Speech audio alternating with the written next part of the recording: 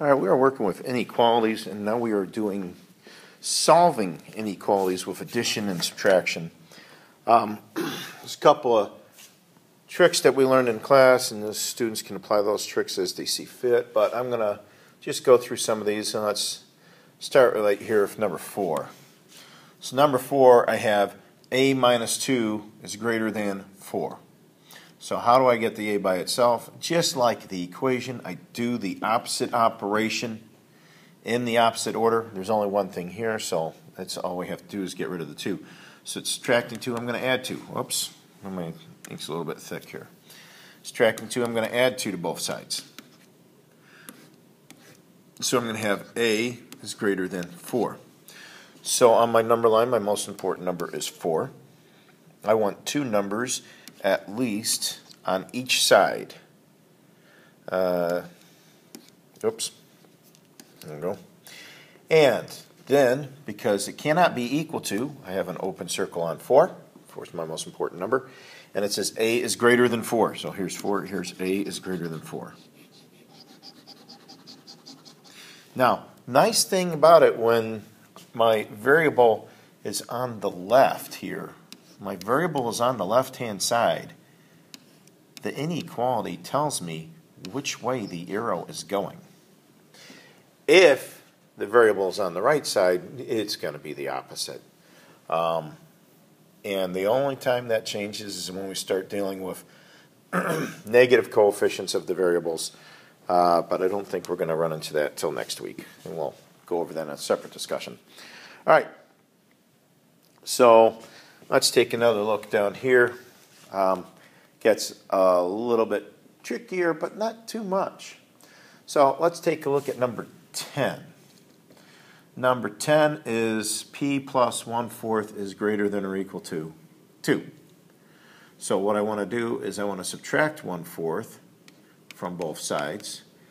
And now I'm at the point where, wait a second, I'm going to drop my sign here. Drop my p, because 1/4 plus negative 1/4 is 0, 0 plus pp. So here, I got to do 2 minus 1/4. Well, the problem is you got 2 holes. So I'm going to have to, if I'm writing this big, 2 minus 1/4, I'm going to have to borrow from this 2 to make it 1 and 4/4. 1 and 4/4 is the same thing as 2. But now I could subtract my fractions and end up with my mixed number. So 4/4 minus 1/4 is 3/4, and I have the 1 whole. So my answer is 1 3/4. Now, when I am graphing this, I just want to pick a spot and make that 1 and 3/4. If I count by fourths, this would be 2, 2 1/4, 2 1/2, 2 3/4, 3. Or I can just label them all the way down. So this would be 1 and 2/4, 1 and 1/4, etc. Okay, but that gets a little bit crowded for me. So I'm counting by fourths. This is 1 and 3/4, 1 and 2/4, 1 and 1/4, 1 3/4. All right, so I just need 2 numbers on both sides. There's my 2, there's my 3, 1 and 1/4, 3/4. And right here is the most important spot right here. And I'm looking at this. It says p is greater than or equal to. Since it can equal to it, I need a closed circle on that. And it's just greater. It's actually showing me which way to go. Okay? There's my solution. All right. Let's take a look at number 14 here. All right. 5/8 is greater than s plus 12/5. I got to get rid of the 12/5. So I'm going to add negative 12/5 to both sides. Now, the nice thing here is I don't even have to worry about these denominators. They're already common denominators. Keep my sign, keep my s. Okay, 12/5 plus negative 12/5 is 0. So I just have the s. 8/5 plus negative 12/5. All right, they're opposite signs. So I'm really subtracting. 12 minus 8 is 4. Keep the fifths. And I keep the sign of the larger absolute value. 12 is further from 0 than 8, so we'll keep the negative sign for negative 12. So I got this. Now, told the students we can flip this if we like, so it could tell you, or you can also read it backwards. S is less than negative 4/5. Negative 4/5 is greater than S. So you could read it backwards and figure it out. But if I flip this around so I get my variable on the other side, let me put this a little bit lower. So I get my variable on the left. I take this and flip it over to get S. This has to flip. So it's still reading, it's pointing towards the S, it's open towards the negative 4/5. That has to stay the same. Okay? So that lets me know that my line's going to be going this way. All right, most important number, negative 4/5. Let's see, negative 3/5, negative 2/5, negative 1/5, 0. So negative 2/5, 0.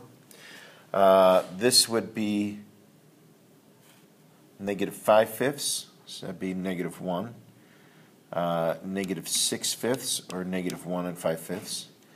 Negative 7/5, negative 8/5.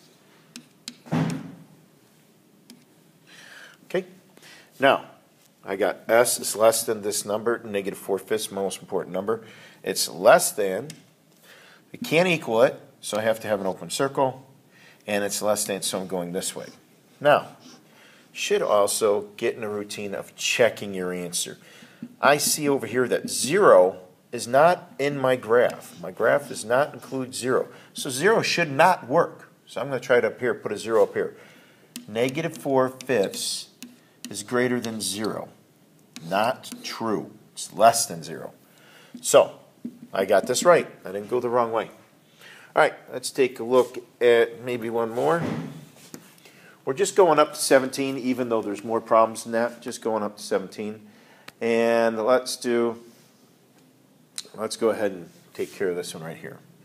All right, so I got R plus 0.2 is less than negative 0.7. So I am going to take away or add the opposite, negative 0.2. Add negative 0.2. R is less than, okay, they're both negative. I'm adding, I keep the sign, and just add 0.9. So my most important number is negative 0.9. So negative 0.8, oh, let's see, I'm going to make that one right here. Negative 0.9, 0.8, 0.7, negative 0.7, 0.6, negative 0.5, negative 0.9, negative 1, negative 1.1, negative 1.2, negative 1.3, negative 1.4. Now, how I determine where I'm going to write down numbers is I was just looking for enough space to write it down so I could read it. Other than that, you could be putting in whatever numbers you want here. I could have just made this negative 1 and then just put it a little bit on this side of negative 1. That would be fine. Whatever you like, really. It's kind of up to you on how you want to number that line, as long as you have 2 numbers above the key number and 2 numbers below it. So here's my key number, negative 0.9. R is less than that, so it's an open circle. And it's less, it's showing me this way. This time I wrote it above the number line. That's okay, as long as we can see clearly what number it is. And this number here does not work, so I'm going to try that. Negative 0.5 is less than negative 0.9. No, it's not. This is actually larger. Okay, so hopefully you have that done. They just went up to 17, and we're going to work on some story problems and stuff tomorrow. Have a good night.